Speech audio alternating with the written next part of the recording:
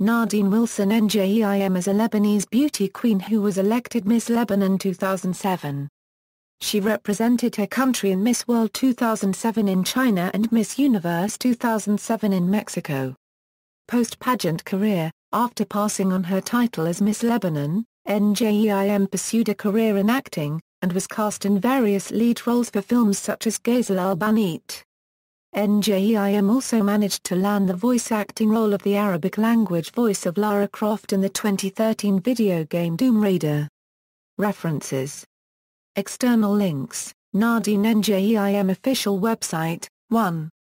Nadine Njeim official Twitter account, Nadine Njeim official Facebook page, Nadine Njeim official Google Plus page, Nadine Njeim official YouTube channel, 2, 3, Sabah 5.